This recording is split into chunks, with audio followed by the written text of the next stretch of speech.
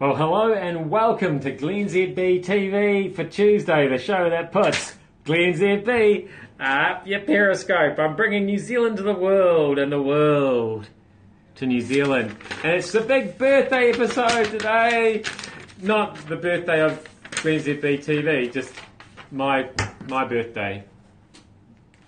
It's not really a big birthday.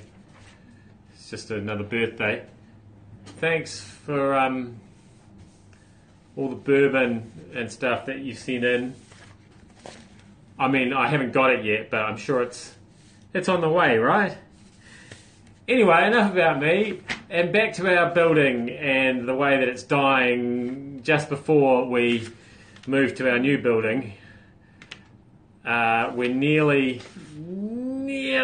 there, just a week and a half to go. But it's dying fast now. This building is really slipping away. I arrived at work this morning to discover, I don't know if that's really going to come out on the video, but there's a mop. You can clearly see the mop there, different levels of moisture, and then a big puddle that's spread out over the carpet and gone. And it's quite squidgy. Like it didn't just look like it was wet. When you stepped on it, it went, that sort of thing going on there. There was a lot of signage around. Which one shall I put up first? This is the sign on the dishwasher. It says, please use back kitchen dishwasher. This one is flooding. This is flooding, this one here. So, you know, flash that we've got dishwashers all over the place. Not so flash that one seems to be intent on drowning us all in our own building. Another sign above the sink blocked. Please avoid using. Get us out of here, please.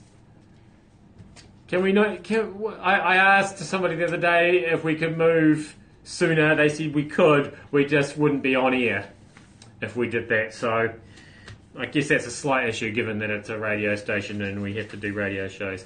Now, this whole COP21 thing. COP21. It's not quite the same ring, is it? COP21. Because remember, when we first heard about climate change conferences, they were called Kyoto. They were all called Kyoto.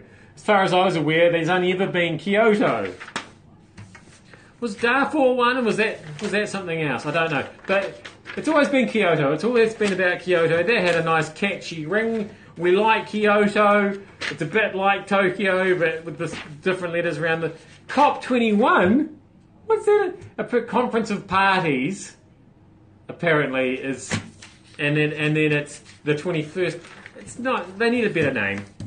Hot air conference, I think, is what we'd like to call it. And John Key, who's at the hot air conference with his own contribution to the hot air conference today, I was suffering from a little bit of I call that sort of Key cringe, when he opens his mouth and he puts an H into strong, for example, or stronger, making it strong and stronger.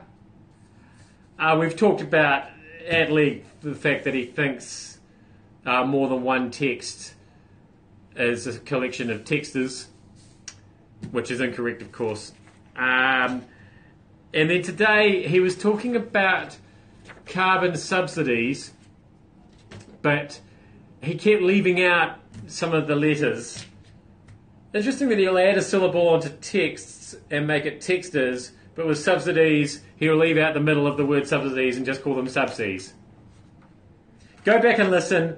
I think you'll be slightly ashamed on behalf of the rest of the country. That was the big birthday edition of glennzb TV. Thank you so much for having me up your Periscope. And I'll just go down to the mailroom and wait for the bourbon to come in. And I'll see you tomorrow.